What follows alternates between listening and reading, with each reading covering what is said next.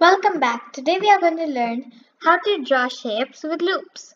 First, why don't you watch this video to get a basic understanding of what we are going to be doing today. So, in this activity, first we are going to set our pencil's width to 60 because this line is very thick. Then we need our character to move forward 60 pixels as said inside the question, which is What a lovely day! Help the artist cover his flowers before the winter by moving forward by 60 pixels. so let's help him by doing so. Yay, we did it! Now, in the second activity, we need to first set a repeat loop for 1, 2, 3, 4, 5 times.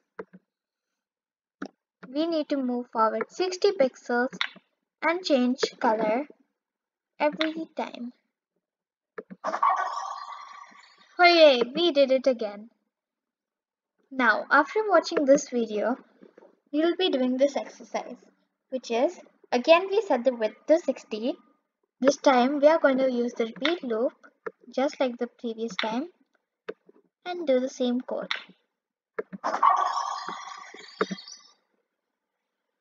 After this, we need to make a star.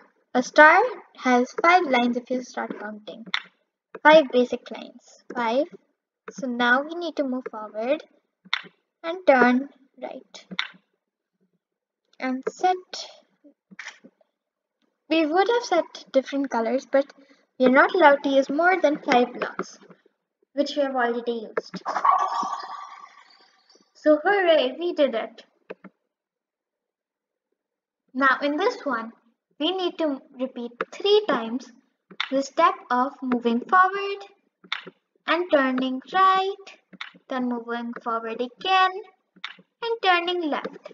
As first we move forward, then turn right, then move forward, then turn left.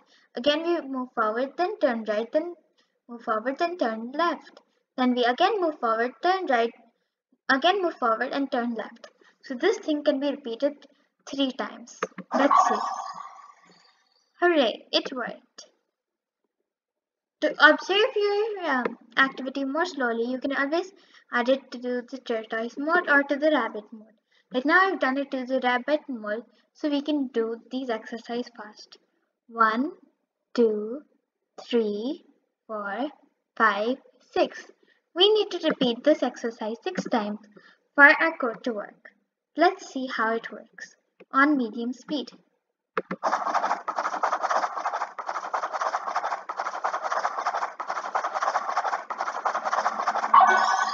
Hooray! We did it! This time, let's see. Is there anything common between all of them? If yes, what is it? First we are moving forward, then we are moving right, then we are moving forward, then we are moving left.